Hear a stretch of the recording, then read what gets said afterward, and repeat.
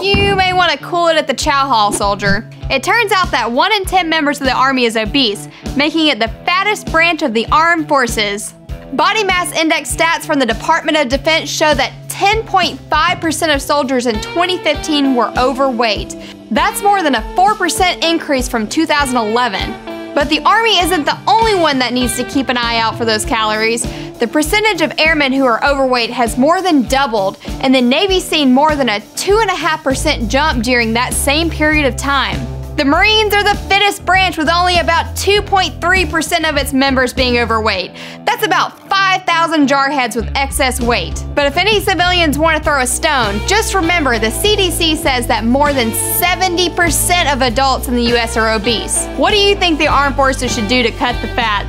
Let us know in the comments, and be sure to download the Rated Red app for Android and iPhone. I'm Abby Casey.